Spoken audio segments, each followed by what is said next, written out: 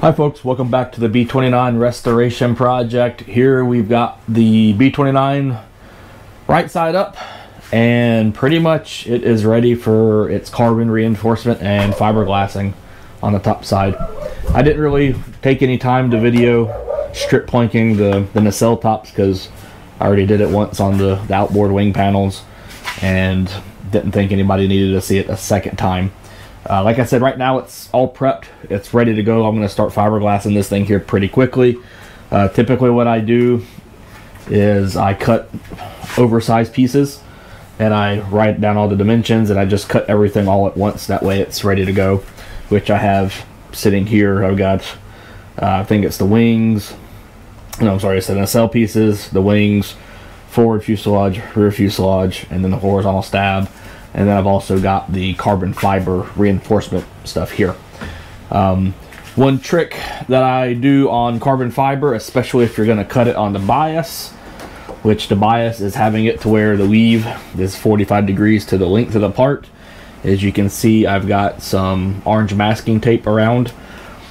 This trick works it works really well even on just regular, if you cut it length or width wise with a 90-degree weave orientation. And basically you just put the masking tape where you want to cut it, and then you cut down the middle of it. In this case I use a very thin, I believe it's a 1/4 or 3/8 inch wide masking tape, and you just cut it down the center of the tape. And what it does is it keeps the carbon fiber or fiberglass or Kevlar, whatever you want to use it on, from fraying on the edges, so it holds it together. And then what I'll do is I'll actually put a good bit of epoxy on this to kind of hold it in place, and then I'll go through and I'll cut the rest of the masking tape off. That way it's free to move about and form however you need it to. And yeah, that's pretty much that. Another thing I like to do is just take little 2-inch chip brushes, and you'll see here I've cut the bristles down to where there's only about 1/2 inch of bristles left.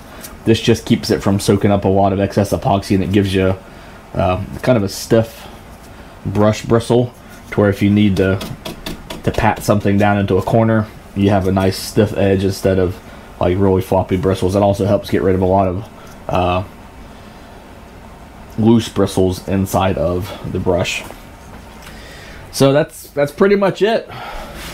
Now it's just a matter of getting to work.